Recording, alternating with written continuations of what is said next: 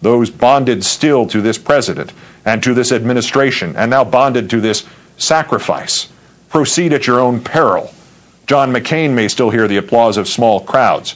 He has somehow inured himself to the hypocrisy and the tragedy of a man who considers himself the ultimate realist, now courting the votes of those who support a government that tells visitors to the Grand Canyon that the Grand Canyon was created by the Great Flood, that Mr. McCain is selling himself off to the irrational right, parcel by parcel, like some great landowner facing bankruptcy. Seems to be obvious to everybody but himself, or maybe it is obvious to him and he no longer cares. But to the rest of you in the Republican Party, we need you to speak up right now in defense of your country's most precious assets, the lives of its citizens who are in harm's way. If you do not, you are not serving this nation's interests, nor your own, indeed. Last November should have told you this. The opening of the new Congress tomorrow and Thursday should tell you this again. Next time, those missing Republicans on Capitol Hill will be you. And to the Democrats now yoked to the helm of this sinking ship, you proceed at your own peril as well. President Bush may not be very good at reality, but he and Mr. Cheney and Mr. Rove are still gifted at letting American troops be killed and then turning their deaths to their own political advantage. The equation is simple. The country does not want more troops in Iraq. It wants fewer. Go and make it happen, or go and look for other work. Yet you Democrats must assume that even if you take the most obvious of courses now and you cut off funding for this war, Mr. Bush will ignore you for as long as possible, or will find the money elsewhere, or will spend the money meant to protect the troops and repurpose it to keep as many troops there as long as he can keep them there. Because that's what this is all about, is it not, Mr. Bush?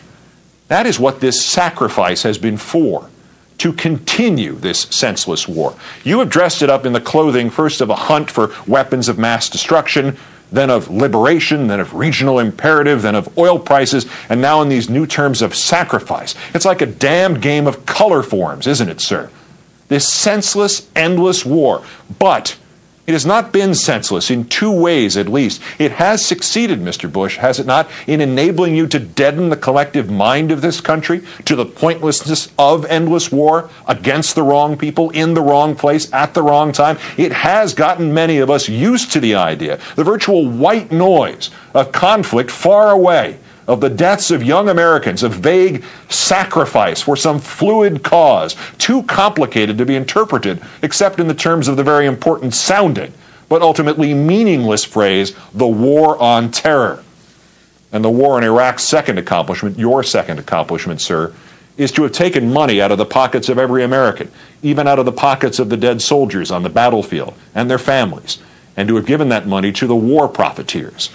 Because if you sell the Army 1,000 Humvees, you can't sell them any more until the first 1,000 have been destroyed, can you?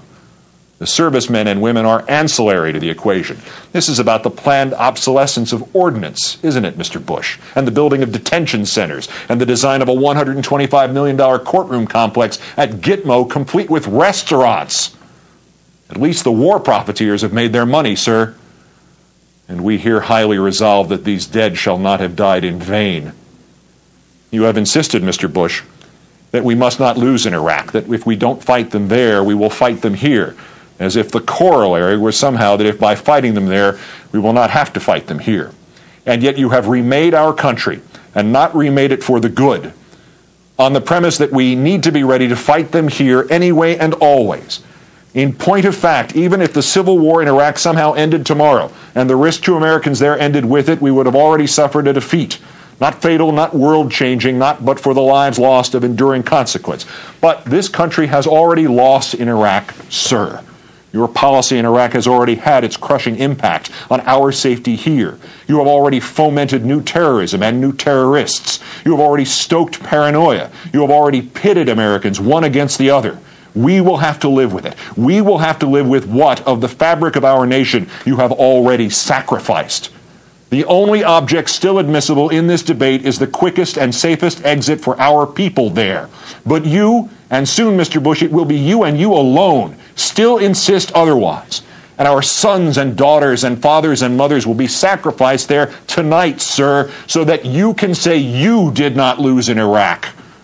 Our policy in Iraq has been criticized for being indescribable, for being inscrutable, for being ineffable. But it is all too easily understood now. First, we sent Americans to their deaths for your lie, Mr. Bush. Now we are sending them to their deaths for your ego. If what is reported is true, if your decision is made and the sacrifice is ordered, take a page instead from the man at whose funeral you so eloquently spoke this morning, Gerald Ford. Put pragmatism and the healing of a nation ahead of some kind of misguided vision. Atone. Sacrifice, Mr. Bush? No, sir, this is not sacrifice. This has now become human sacrifice. And it